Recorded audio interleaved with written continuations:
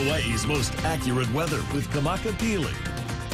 The nights are coming faster. It's getting darker a lot quicker nowadays, moving into the winter season. And another sign that is taking place is our ocean conditions, which are actually high with those red lights. And that's because we have a couple things going on. Small craft advisory with a slight strengthening of our trade winds and a high surf advisory with another out-of-season northwest swell coming through, peaking tonight into tomorrow, triggering the high surf advisory for north and west facing shores. Now, both of those are at least until tomorrow evening at 6 o'clock. Now, looking at our satellite, we have a lot of things going on. We have that cold front coming in from the west, really impacting Kauai, Niihau, and Oahu today, and a surface trough or disturbance moving west from the east, really starting to impact Hawaii Island.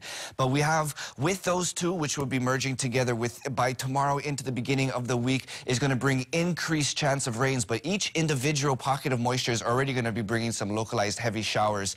Now, moving forward, we're going to see that continue throughout tonight, so that's going to start to build tomorrow, lasting through Tuesday, and that's because another upper level disturbance will be building and forming north of the islands. And even though that cold front will be moving away, the moisture is going to be lingering around at least into the middle of the week. Now, looking at today, we have a lot of moisture lingering around the islands.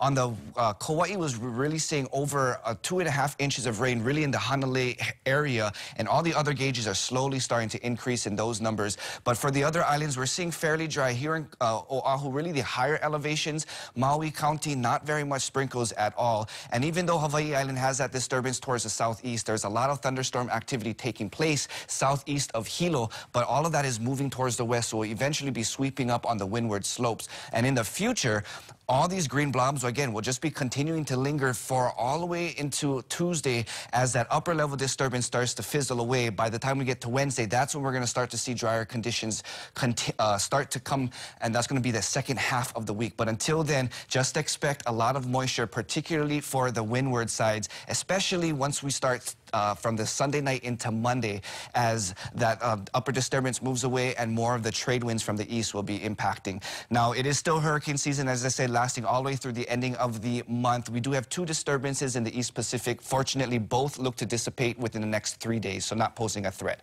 Checking out our He'enelu, 18 to 22 up north, 10 to 14 out west. Better conditions for inexperienced beachgoers for south and west facing shores. Stormy conditions for the next few days, lasting into the middle of the week. We're still going to be expecting some moisture coming through for the second half, not to the extent we're seeing in the first half. Breezy conditions will be ramping up by the middle of the week into next weekend, where finally things seem to start to dry off. Sam, we'll toss it back to you.